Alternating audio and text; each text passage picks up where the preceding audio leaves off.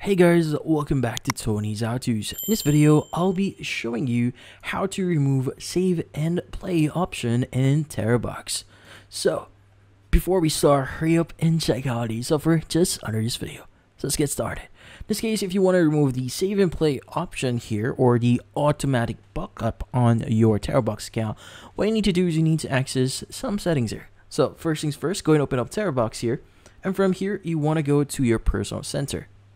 So at the top left of your screen, you should be able to see your icon. Let's go and click on our icon at the top left. Now from here, you want to scroll down a bit here until you see the option that says automatic backup, which usually is just under the shared files and recycle bin option. Now once you click on it, what you need to do is you just need to turn off the option that says automatic video backup.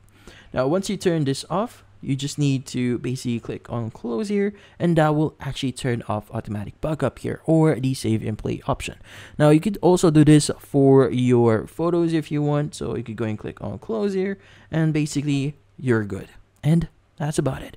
So this one is pretty simple, just follow the steps and you should be good. So if you found this video helpful, hit the like and subscribe button and watch our next video.